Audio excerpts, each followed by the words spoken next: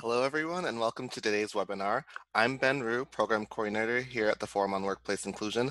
I'm pleased to have you here for today's webinar, Responding Inclusively to Coronavirus, with presenter Rafi Aladina of Frost Included. This is the first in a special two-part presentation on DEI during this global pandemic, presented to you by Frost Included. We hope you enjoy this experience and find this information helpful in your work and join us for future webinars. Today, Rafi will be presenting for about 45 minutes with Q&A at the end.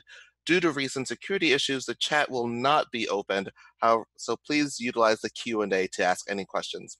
At the end of this webinar, you will be asked to fill out a brief survey on your experience. Please take a moment to fill out this survey as your feedback helps us shape future webinars. We truly appreciate your open and honest feedback. Today's webinar is SHRM and HRCI eligible. The activities IDs will be provided at the end of this webinar. It is also being recorded and being broadcast live on Facebook. The recording will be posted to the website within the next week, along with these slides.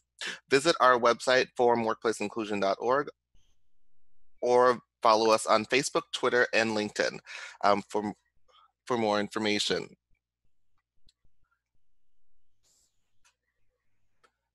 Before I hand things over to Rafi, I'd just like to hand things over to our Executive Director, Steve Hummerkhaus, for a brief message.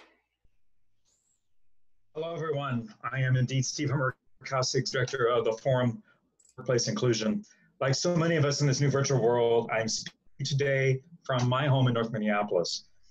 As you may know, the Forum is dedicated to providing the very best learning and development programming for diversity, equity, and inclusion education. During regular times, we provide webinars and podcasts on a variety of topics on a monthly basis throughout the year, as well as our flagship conference in the spring.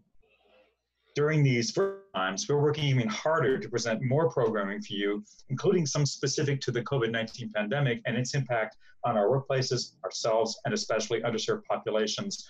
Of course, this webinar is one of those special featured webinars that we're providing. We provide most of our resources, like this webinar, for free. We're able to do this thanks to the generous support of our community. We know these resources have great value to you since so many of you regularly participate, and we're so grateful that many of our virtual offerings are full beyond capacity.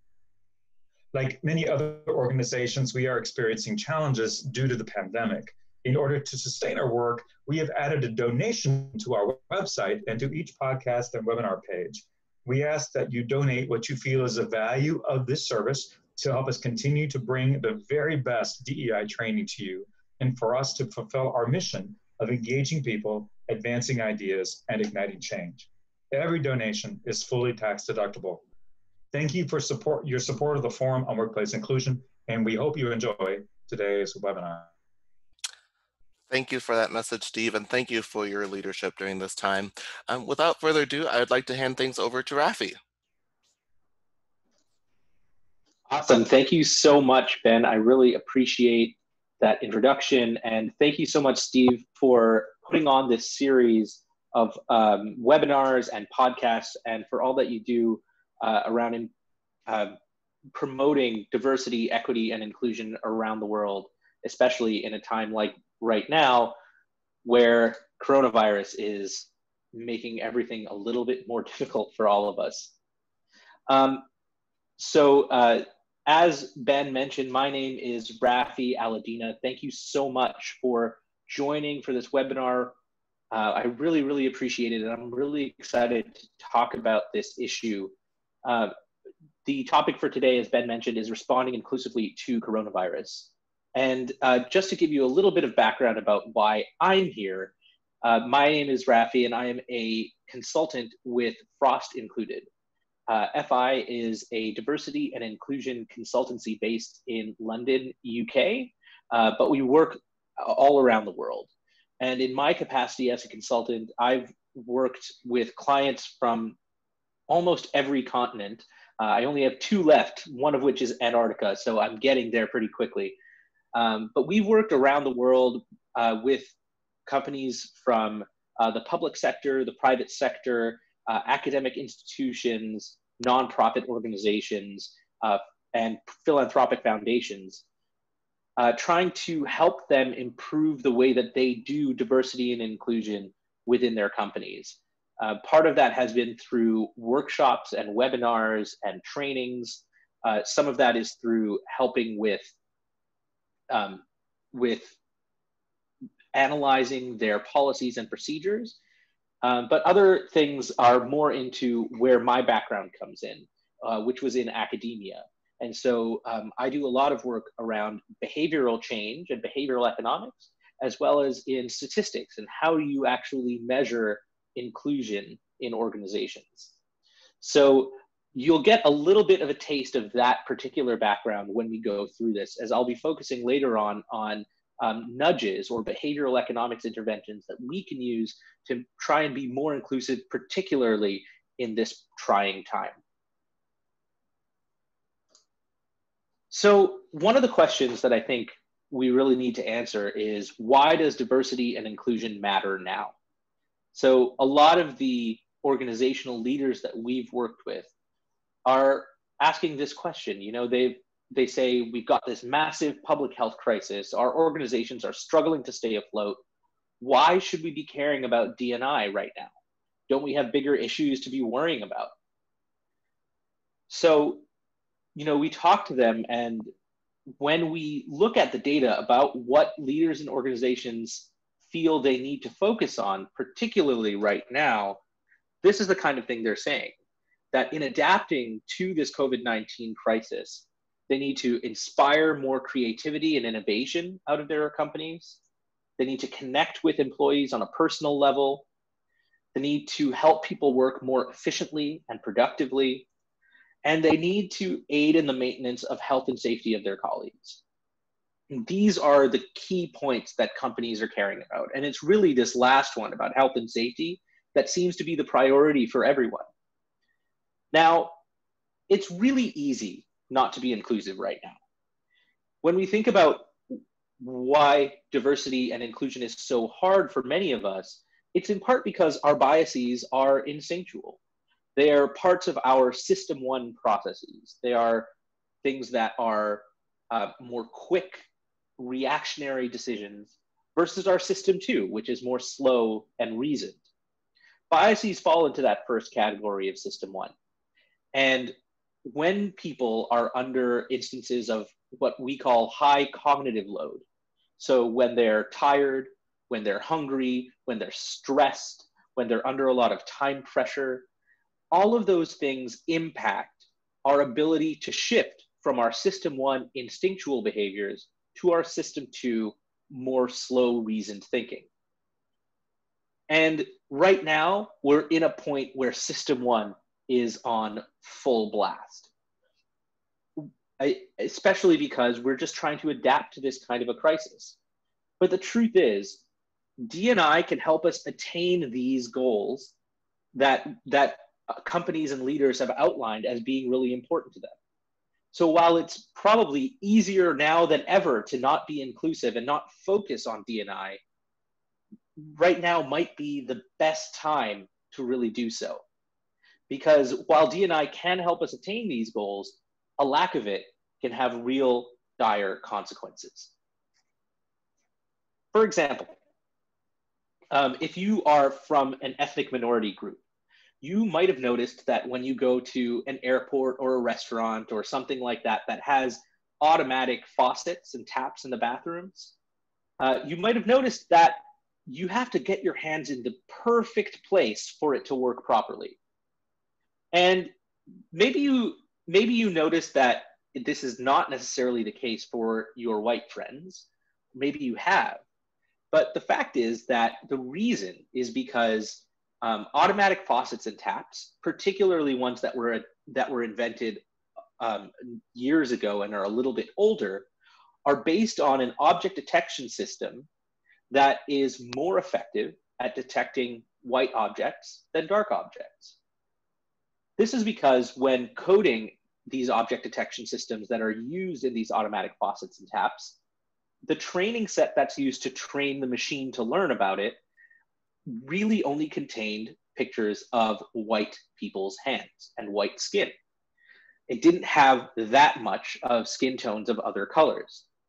As a result, the machine learned to be more effective at detecting white skin than dark skin. And, that can be a little annoying. It can mean that, you do have to put your hands in the perfect place, and it's irritating sometimes, but it's not the worst thing in the world. The problem is when you start applying this to other products. For example, with self-driving cars. Research by the University of Georgia a couple of years ago showed that the self-driving cars object detection systems were similar to those for automatic taps.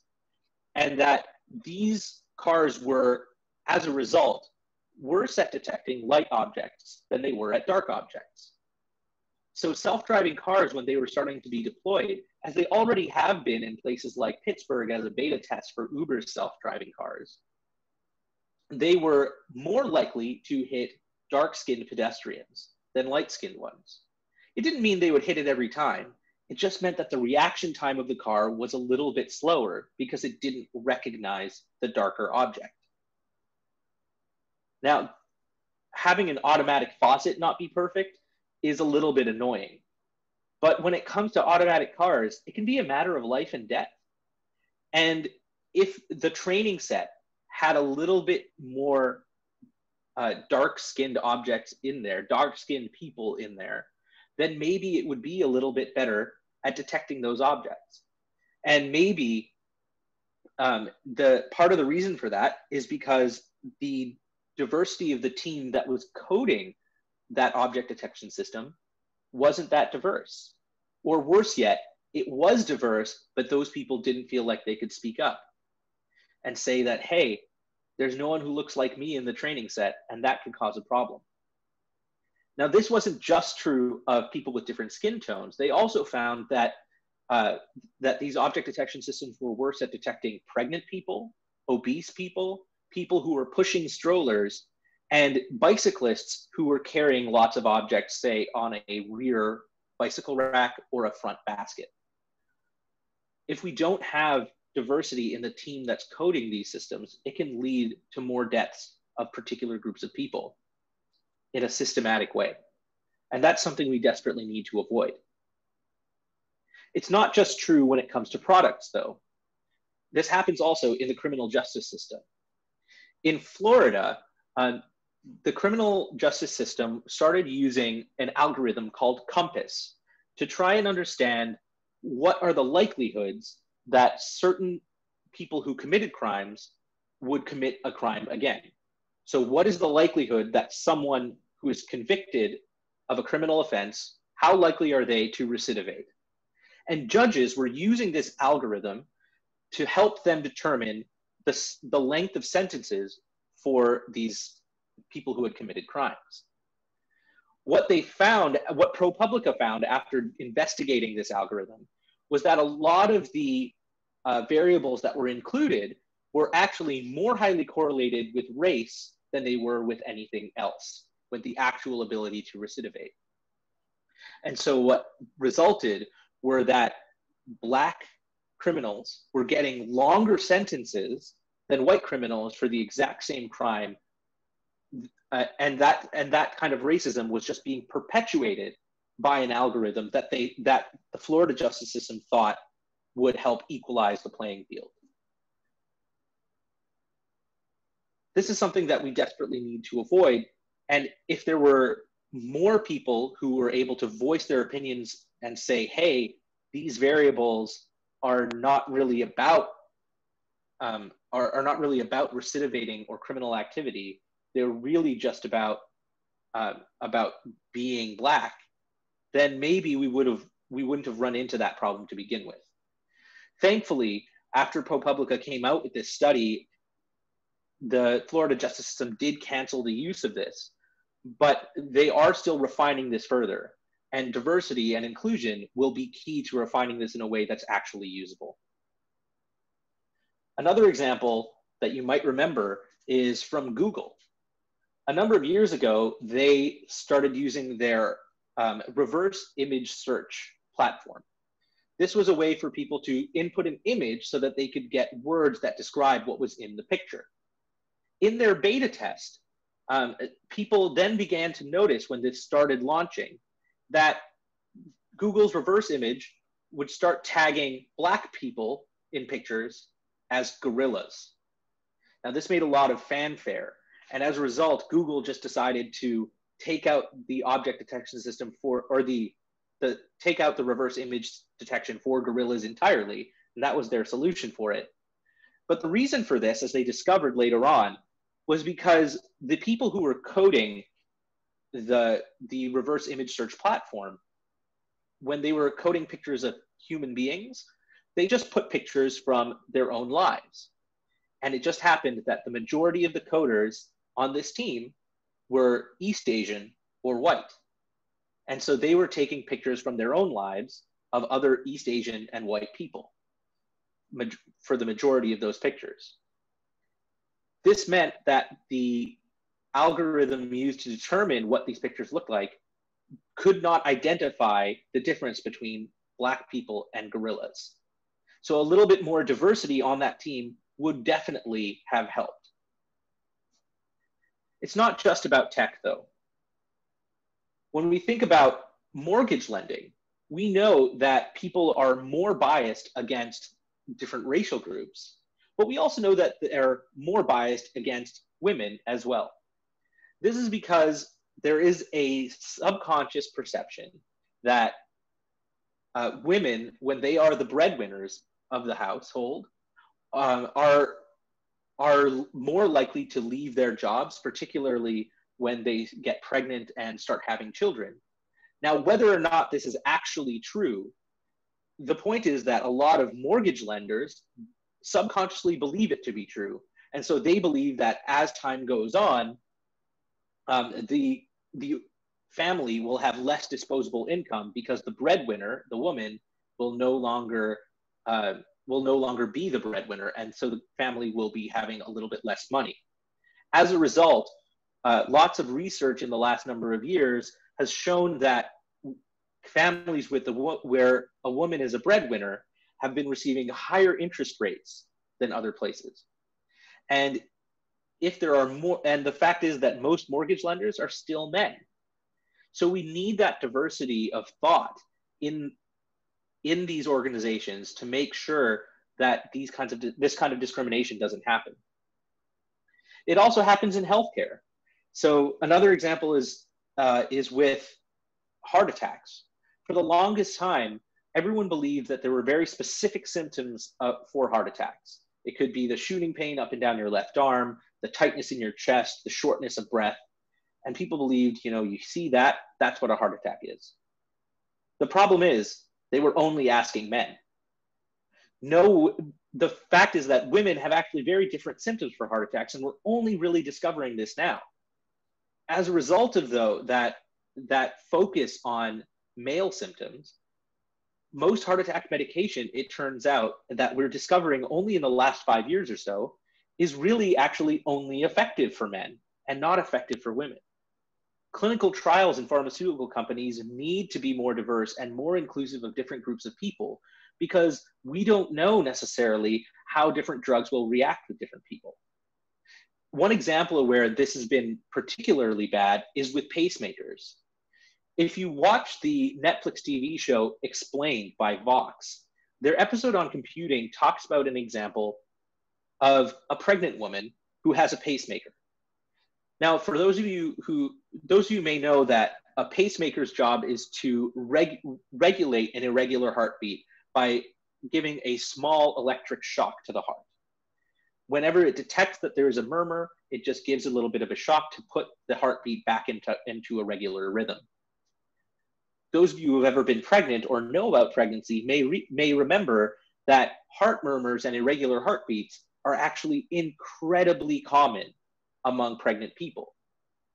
But the most popular pacemaker used in the US was never tested on pregnant women, and pregnant women were not part of the decision-making group when looking at how to test these pacemakers. As a result, the woman in this particular episode of the show that I described was talking about how because she had a heart defect, she had a pacemaker, but when she got pregnant, she started getting heart murmurs, which happens in about 75% of pregnant people. And she started getting electric shocks, which I don't need to tell you is probably not something that pregnant people want to have.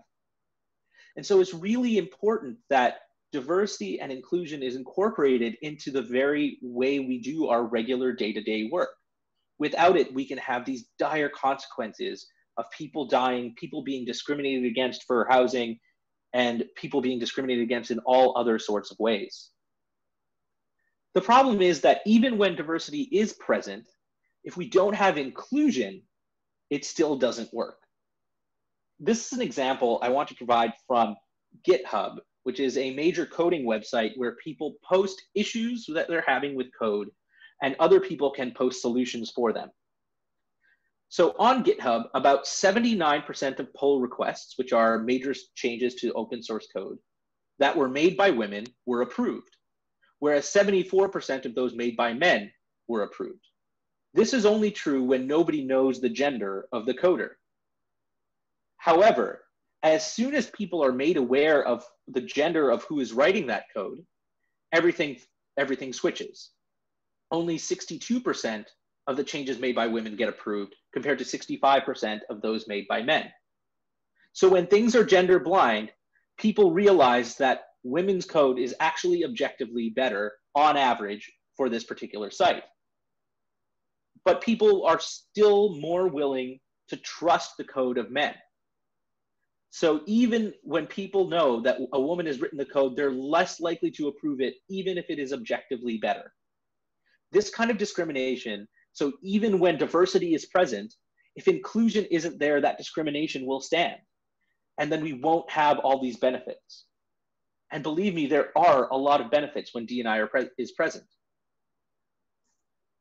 One obvious example that helps a lot of companies really get on board with D&I is the fact that there is an increase in revenue gain. So going from an office that's either all male or all female to an office split equally between the sexes is associated with a revenue gain of 41%. Unfortunately, there is very little data about the inclusion of people of non-binary genders or of genders that are not male or female. And that's a really big dearth in the academic literature. But that's something that I think organizations and academics are working on to increase the data there. Other benefits are around solving complex problem-solving tasks, where diverse teams are 33% more likely to find the correct answer. Additionally, when diversity is present, collective intelligence tends to increase as well, increasing the group's average IQ at 5 times the rate, or increasing performance at 5 times the rate of increasing the average IQ. And of course, we have the oft-cited McKinsey study that showed that the top quartile of gender diversity had financial returns 15% above the national industry median. For ethnic diversity, that number was actually 30%. But these benefits of diversity do not work when inclusion is not also present. Academic research in the last 5 years, particularly the work of Shindir Dhillon, has shown that diversity without inclusion just doesn't work. And in fact, sometimes diversity can make things even harder when inclusion isn't present. The benefits of diversity are only realized when inclusion is truly embedded in the very fabric of the way we work. When it is present, though, that increases the perception that diversity is valued. And a 20% increase in employee perception that diversity is valued is associated with increases in cooperation, job satisfaction, and indeed in workplace morale.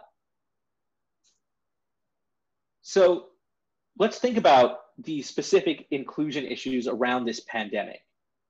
We mentioned earlier that organizations are really wanting to focus on innovation and creativity.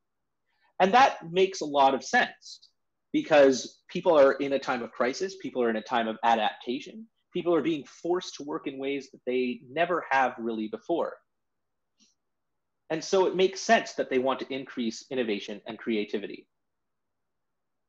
Research by Phyllis and Dylan, who I mentioned before, has shown that inclusion programs where both high and low status employees feel included in the workplace are more likely to suggest these innovative ideas and be more productive.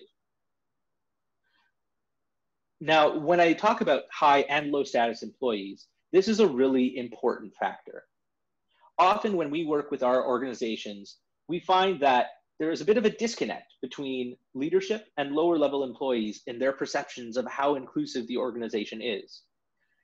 It is critical for inclusion to work and for diversity to work and for us to realize the benefits that diversity can really bring, that everybody across all levels of the organization feel included.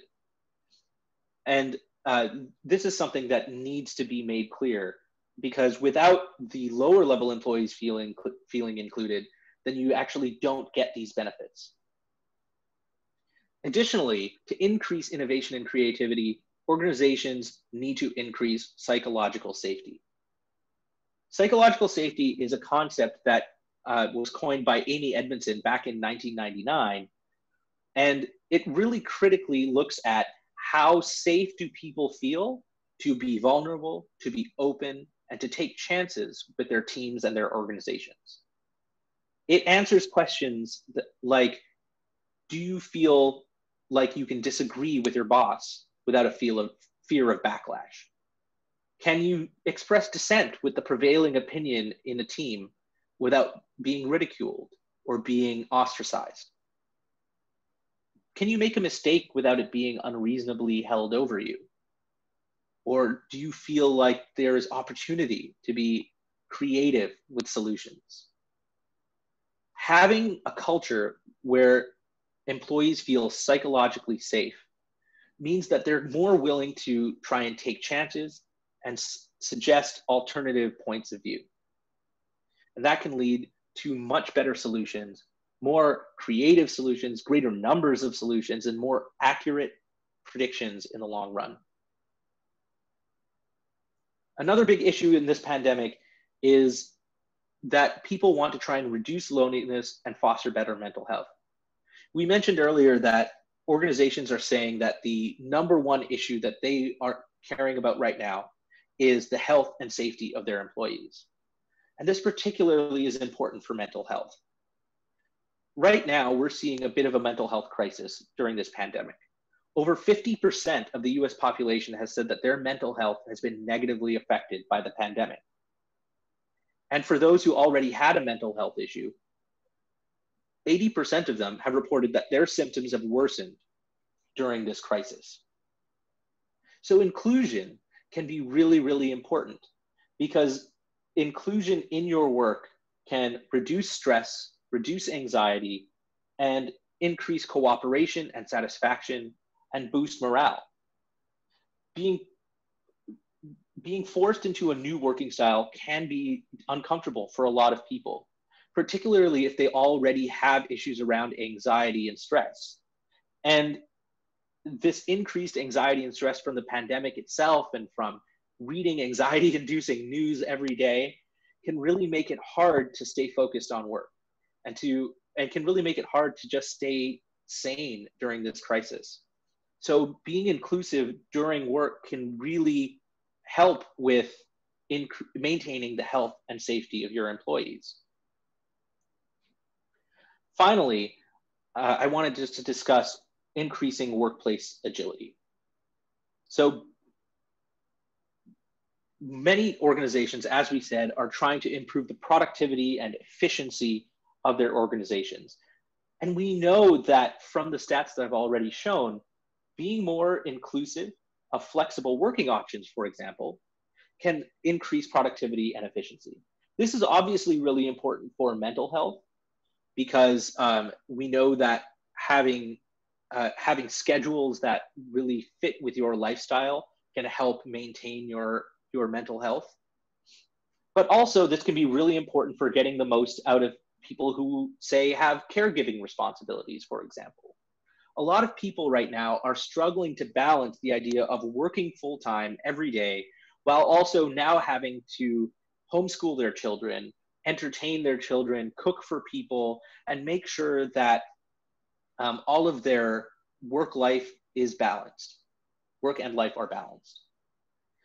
And being more inclusive of different flexible working options can really help with that. Traditionally, a lot of work flexibility options have focused on allowing people to leave for appointments or to pick up their kids from school or things like that. But we need to think a little bit more broadly about what it really means to work flexibly. If organizations can make work flexibility the default, then employees will feel a little bit more able to be agile in the way that they work.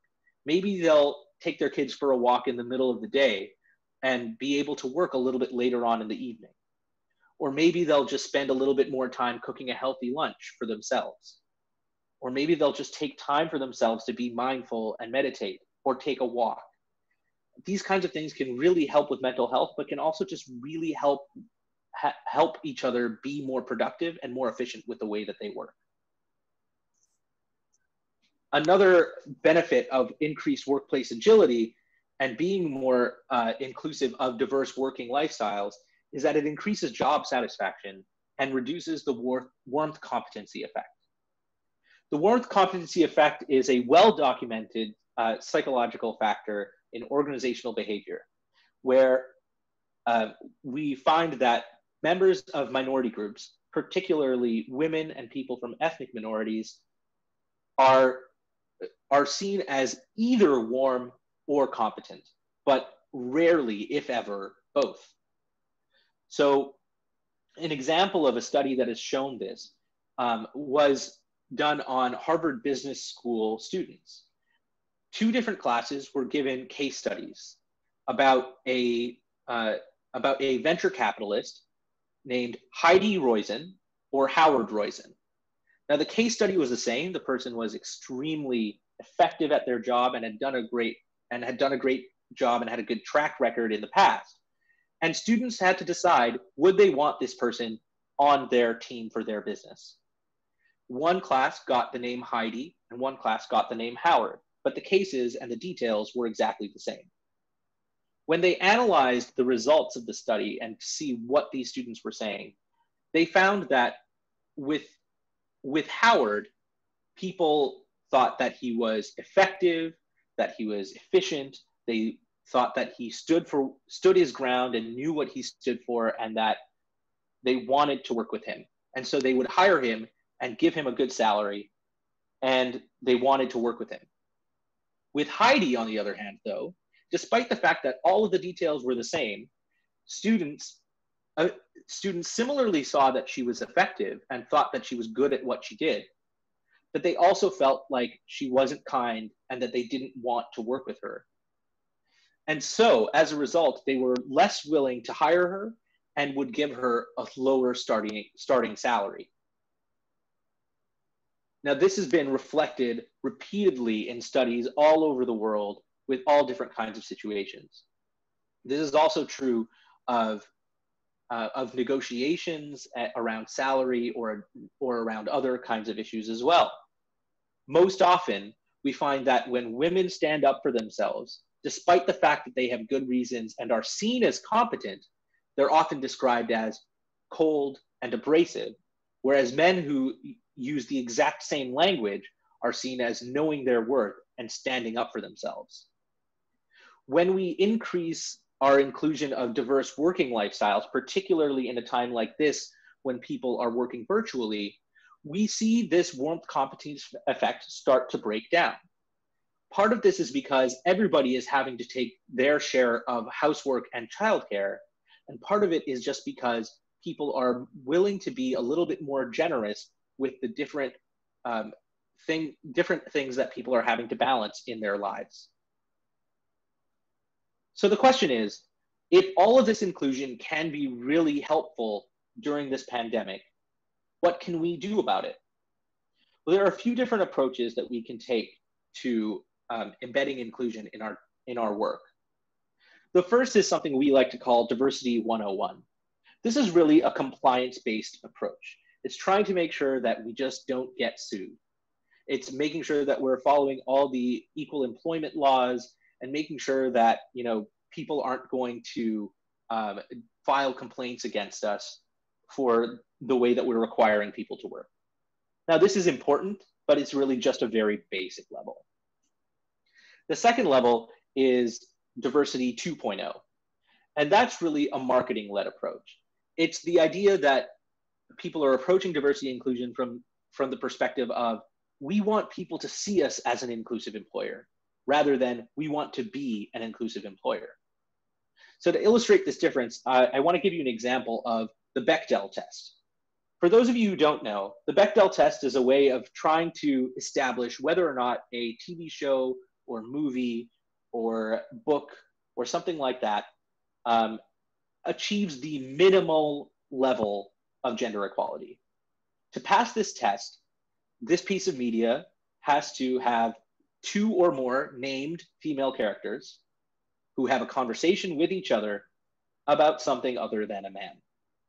It's pretty basic, and you'd think that it isn't too hard to pass this test. Now, some of you may have heard of the very popular TV show, Game of Thrones. Now, a lot of people have said a lot of things about that show, but one of the reasons that people say that this is a pretty good paragon in some ways of gender equality is that the four of the most central and powerful characters in the show are women. You have Daenerys, the mother of dragons, who's striving to get back on the throne. You have Cersei, the queen of the Seven Kingdoms, who's the royal in charge of and trying to keep power. You have the queen in the north, and then you also have the badass assassin Arya. These 4 women are central characters and are 4 of the most powerful characters throughout the series, or at least that's what's argued. So you'd think that it's a pretty gender equal show, at least to some degree. But when you ask, do these shows pass the Bechdel test, we find that not a single season of the show do the majority of episodes pass the Bechdel test, that very basic test of whether or not a show is at least somewhat gender equal. Notably, in season 4, not a single episode passed that test. And across the first 7 seasons, only 18 of the 67 episodes passed the test. So despite that, on its surface, you might think that there's some level of gender equality because these 4 central characters are the most powerful and happen to be women. When you get down to it, it really isn't. This is true in organizations as well.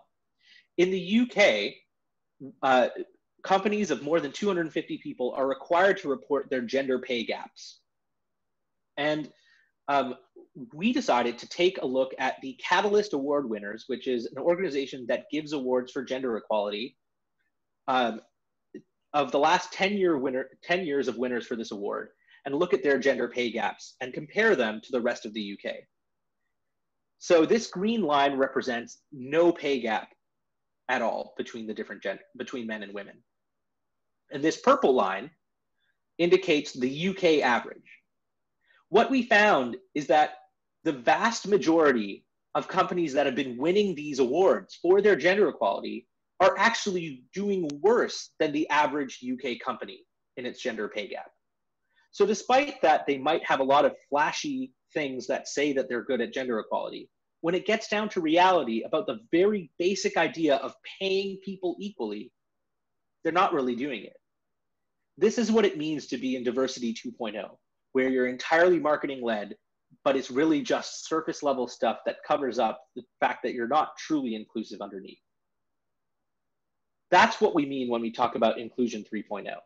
We're talking about embedding inclusion in the very fabric of the organization, embedding inclusive behaviors in every single thing that we do. Now, there are a number of ways of doing that. It could be larger systemic changes so that the policies and procedures you have available to you, like your hiring policies, might be anonymized, or you make sure you use strictly structured interviews and ask people the same questions in the same order. Or it might be things like day-to-day behaviors that you change. And it's those day-to-day behaviors that I want to focus on that we can make more inclusive. One way of affecting this is with something called nudges.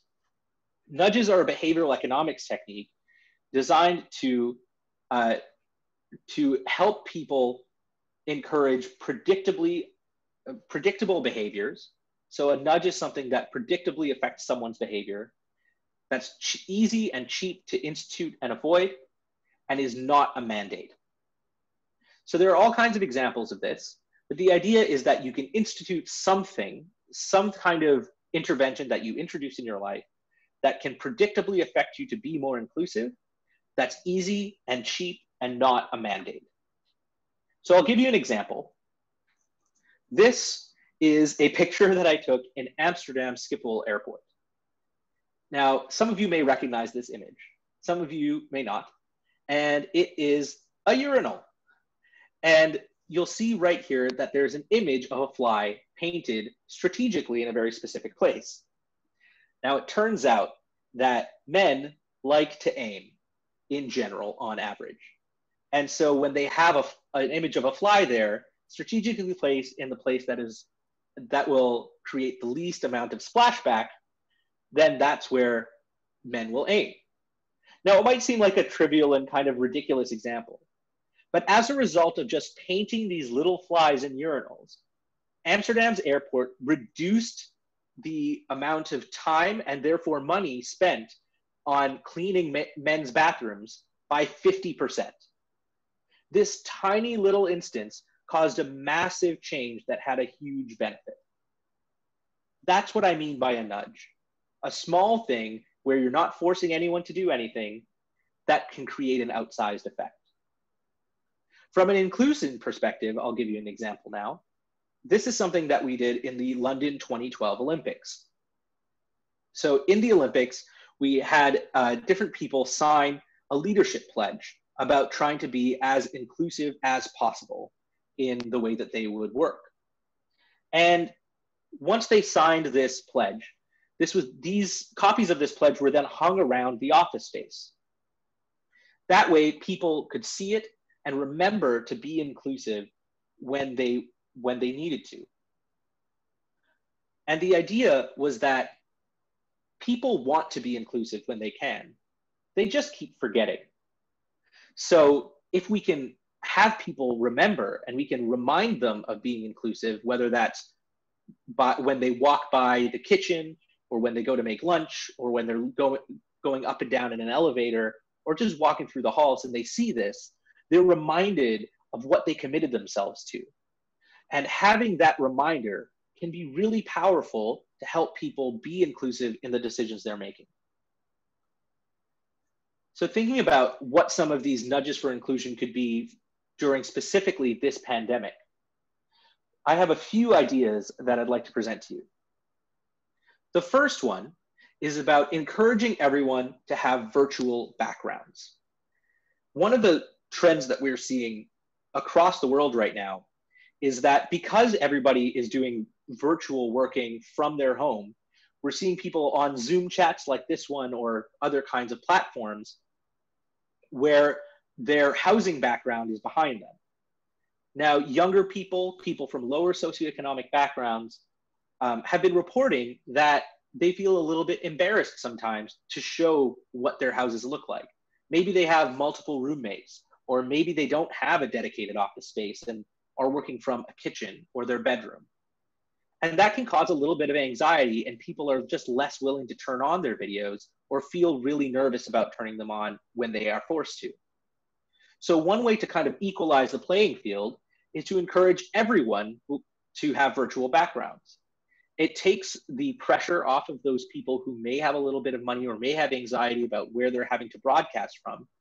But it also creates a more collegial atmosphere where people can learn a little bit more about why they chose the virtual background they chose and add a little bit of whimsy into the discussion.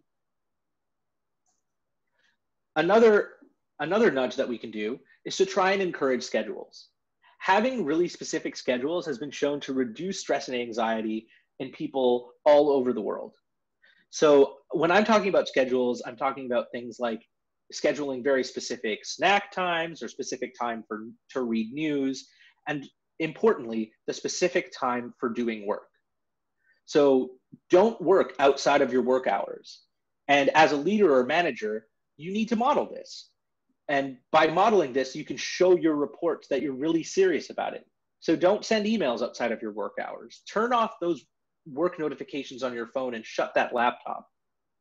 Having these very specific schedules and expressing them to your direct reports and just expressing them to any of your colleagues can really help others feel like it's okay for them to do it too, and give them ideas to try and reduce that stress and anxiety. For myself, I obviously have these specific times for work, but the time for reading news was really important. I found that for myself, reading news constantly was giving me a lot of anxiety because I just kept getting stressed out about increased numbers of coronavirus patients and deaths across the world, or in my specific city where I'm based in Philadelphia and where my family's based in northern Alberta.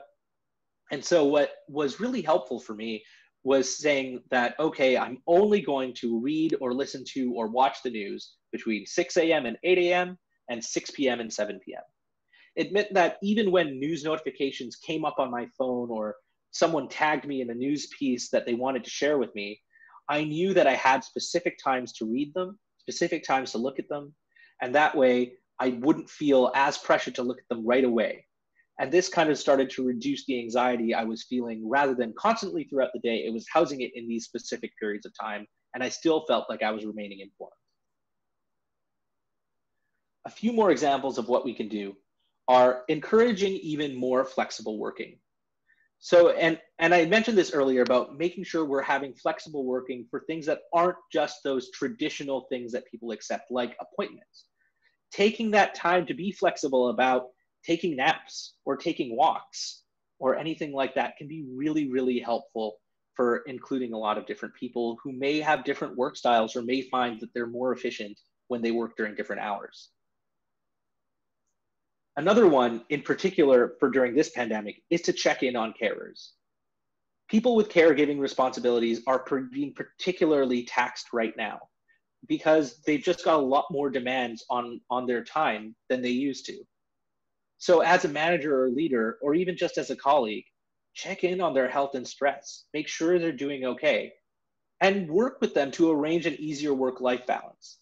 And this includes creating more inclusive meeting times or work hours in general for these people. The final point I want to bring up as an idea is really just showing vulnerability. When it comes to creating a truly inclusive environment, trust is key. But trust has to start from somewhere. And as a leader, it's important that you role model that trust first. If you're able to open up about issues you might be having with your own mental health right now, or other struggles you might be having with balancing your own work and life, or any other personal ideas or work struggles that you might be having, showing that vulnerability, opening up to your colleagues can really create that environment of psychological safety that is critical to helping people be more innovative, be more productive, be more efficient, and really just feel safe. At the end of the day, when we think about what it means for different people to be included here,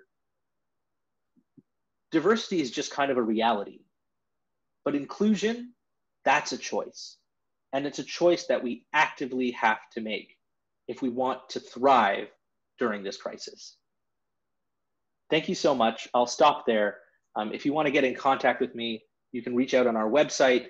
You can email me at the email address right there, or you can find us on Twitter at ProsIncluded, or on LinkedIn or Instagram or Facebook and all those kinds of different platforms.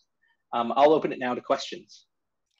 Thank you so much, Rafi, for that wonderful webinar and a great kickoff to this special two-part program that we're offering.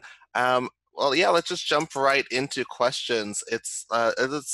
First one, is psychological safety a tool to create more inclusion or a product of an inclusive culture? I think it's a combination of both, quite honestly.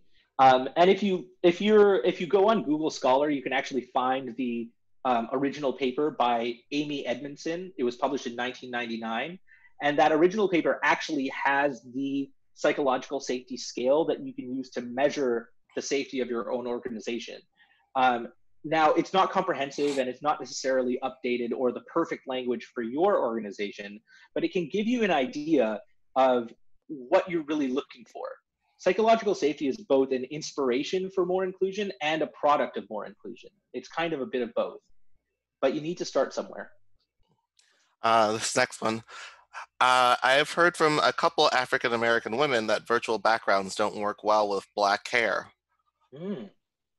That's really interesting. I actually haven't heard that before, but I believe that that's quite possible. I mean, it goes back to the issues that we were talking about before about how object detection systems in automatic taps and self-driving cars are also bad at that kind of thing. So I suspect that that's still a problem. I, Sorry, go ahead, Ben. oh no, sorry. I was going to say I rarely ever do this, but as you know, I use virtual backgrounds quite a bit, and Mm-hmm. I have dark hair, and I can attest that you can actually still see dark hair. With that, I'm just gonna, again, this is very rare that I ever do this, but just so you can see how a virtual background shows up on someone with dark hair. But anyways, so I will hand things back over to you, and we'll continue with the questions. Yeah. How can we balance this as a leader with the young children, balance our work and family? Yeah, I think as a leader with young children, it's still very difficult, just like it is for any colleague that has young children. And I think part of that is just being really open and having those conversations with your colleagues about how you can balance that work and that life. Um, I think one of the critical things that I'm seeing is that leaders are being much more open than they maybe have in the past with their colleagues and with their direct reports. And I think that when a leader really expresses their difficulties that they're having, employees are much more generous about it, about trying to help them balance that, and also are much more open themselves and more willing to work together to find solutions that will work for everyone. So I think the leaders taking that first step to be open about the struggles that they're having can really be critical. Thank you. And next question. Gender and ethnic diversity is not really is not a reality in most senior leadership teams. Is diversity really a reality everywhere? I think that it depends on how you're thinking about diversity. I think on some dimensions, in some organizations that might not be the case. You might not have a lot of ethnic diversity or gender diversity in particular at the top of organizations. I think throughout, if you look at the entire organization more broadly, we'll see that. But I think it's also important to think about other dimensions of diversity as well, and that includes things like disability or neurodiversity or or diversity by personality traits like introversion and extroversion. Now, that still might not be the case in any particular organization, but I think generally speaking, I would argue that, yeah, diversity is reality if we broaden our ideas of what diversity really is. That doesn't mean we shouldn't focus on increasing diversity of those very important demographics like gender and ethnicity. But it does mean that the point is trying to approach people as individuals who have their individual differences. Thank you. And how does D&I translate into equity or an equitable organization? Can you share an example? Sure. Yeah. I mean, I think one good example that we've used is with an organization we work with called the Wellcome Trust. So the Wellcome Trust, for those of you who don't know, is an organization based in London, and it's the world's second largest funder of health and science research, second after the Bill and Melinda Gates Foundation. We did a bit of work with them to analyze the inclusiveness of their culture, and one of the findings that we had was that um, that particularly disabled employees felt like they couldn't take advantage of their work flexibility policy because they felt like it would be held against them when time came for promotion, and it would inhibit their ability to grow in the firm. Now, what we decided to implement as a result from a diversity and inclusion standpoint was simply to make work flexibility the default there. And that just meant that rather than people having to request a work flexibility arrangement, instead, managers had to justify if they wanted someone to work at specific times of day or from specific locations. That meant that disabled employees at this organization ended up feeling more comfortable taking time for themselves and for their appointments and using that flexible working. But what was really great is that it actually had an outsized effect to the entire company. And so this was really important for people who had caregiving responsibilities as well. So it's much more important for things like that right now. I think one of the oft-cited images that gets spread around is, to show the difference between equality and equity is, those people, one tall and one short, who are trying to look over a wooden fence to watch a baseball game. And equality is when they each get one crate to stand on so they can try and look over the fence. And the tall person can look over the fence with only one crate, but the short person can't. And so equity is when the tall person gets one crate, but the short person gets two crates. So they can also see over the fence because they need a little bit of extra help. They're not starting from the same standing point.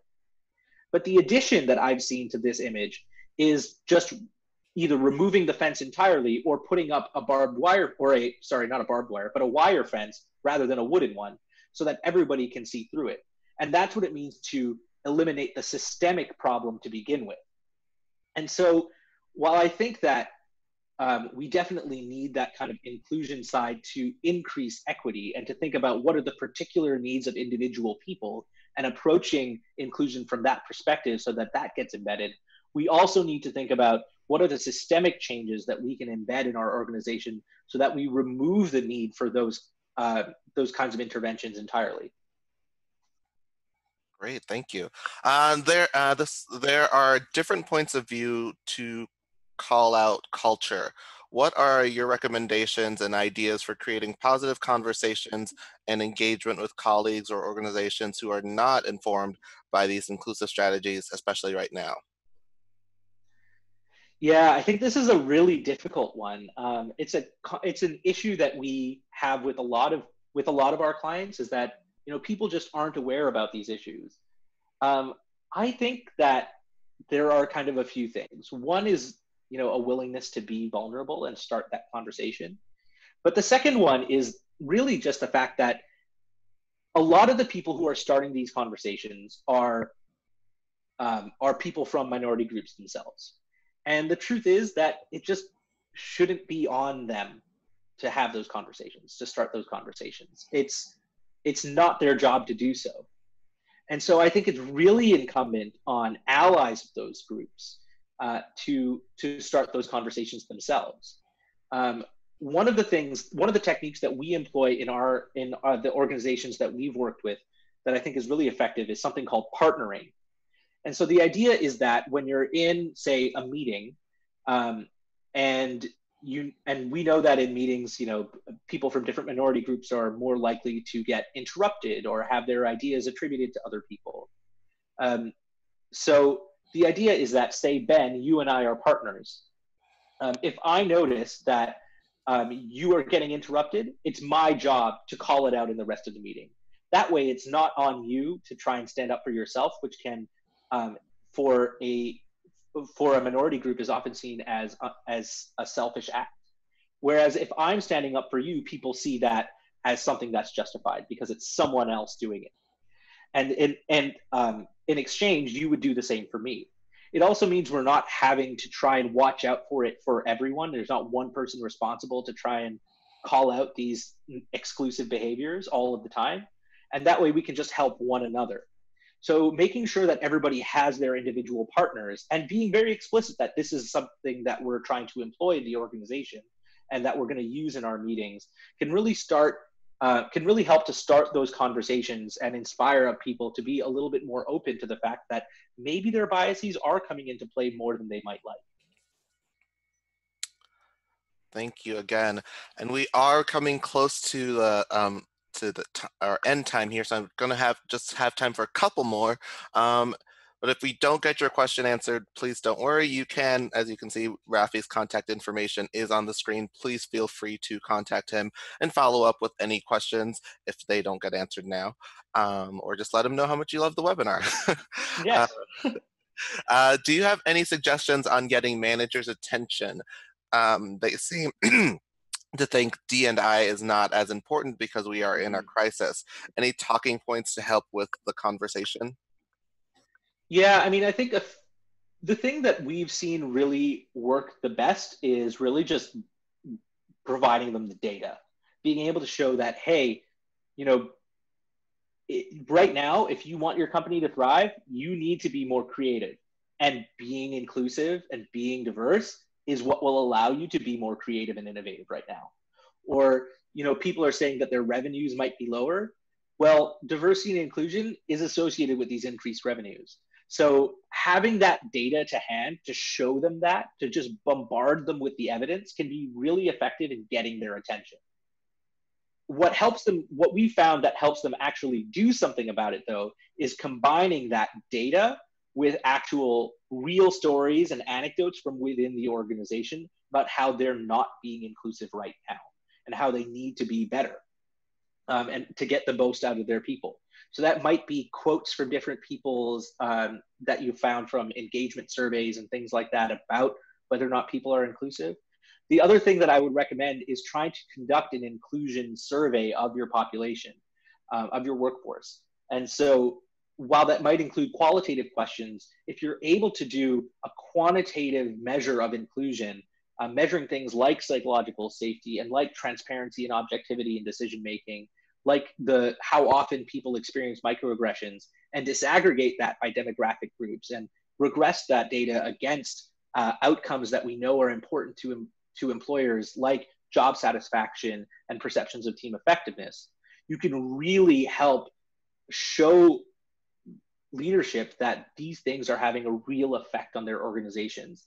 And that if we don't change these inclusive behaviors, then we are not going to be able to live up to our potential as a company.